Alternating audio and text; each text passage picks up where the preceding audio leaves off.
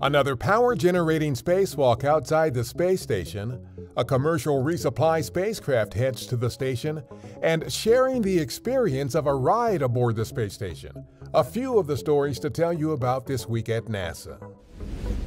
On June 9th, NASA astronauts Steve Bowen and Woody Hoburg conducted a spacewalk to install an upgraded International Space Station Rollout Solar Array, or IROSA.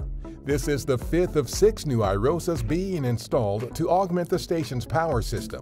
The sixth is scheduled to be installed later this month. Once all 6 are installed, the station could generate more than 30% more power. And liftoff of CRS-28. Go Falcon, go Dragon. The new International Space Station Rollout Solar Arrays were delivered aboard the SpaceX Dragon cargo spacecraft that launched to the station June 5th from our Kennedy Space Center. The Dragon also delivered new science investigations, food, supplies, and other equipment for the station crew. This is SpaceX's 28th commercial resupply services mission to the space station for NASA. On June 5th, NASA astronauts Nicole Mann and Josh Cassada and Japan Aerospace Exploration Agency astronaut Koichi Wakata talked about their SpaceX Crew 5 mission to the International Space Station during a post-flight event for employees at NASA headquarters.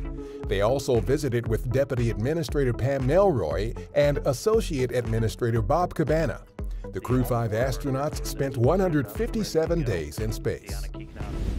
An independently appointed review board determined that actions taken by NASA, our Jet Propulsion Laboratory, and Caltech to put the Psyche mission on track for an October 2023 launch have been outstanding. The Psyche spacecraft will travel to and study a metal-rich asteroid of the same name. The board was convened last summer after the mission team requested to delay the spacecraft's August 2022 launch.